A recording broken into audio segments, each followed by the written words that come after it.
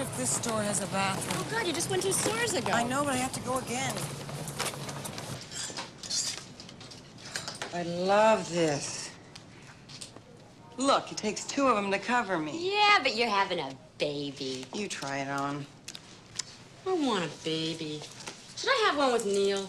You love him? No. I think you should try some of that Nobel Prize winner sperm. Get out of here. Nobel Prize winners ejaculating in jars. Well, give it a thought. Don't you want a smart baby? That's all I need. A baby telling me what an idiot I am. Like I don't get enough of that at work. God, I am so lucky. I can't believe I managed to find a nice, handsome family man. Yeah, except it's someone else's family.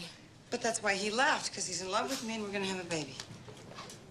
Stop that. Sounds like the people in the next compartment are.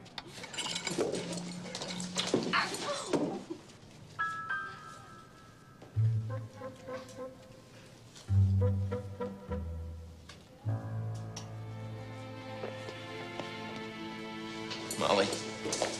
Albert! Molly, let me explain. Oh, this I gotta hear. Excuse me, these dresses haven't been paid for. Don't take this shit from him. Look, I'm gonna call the cops if you don't move the dresses back in. Now, Please. thank you, after you, thank you. Albert, what's going on? Molly, I've fallen in love. Beth knows all about it. I'm gonna live with Melissa. I don't know if it'll last or what. It just happened and I had to act on it. Albert, how can this be? Why didn't you say anything to me about it?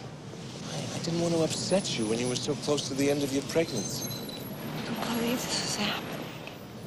Molly, I know this sounds awful, but I'm going through a selfish phase right now. Selfish face? I admit the timing is bad. A selfish face? It's not like I planned on it, it just happened. A selfish face, Albert, you dick, stupid dick! Molly, You Molly. lousy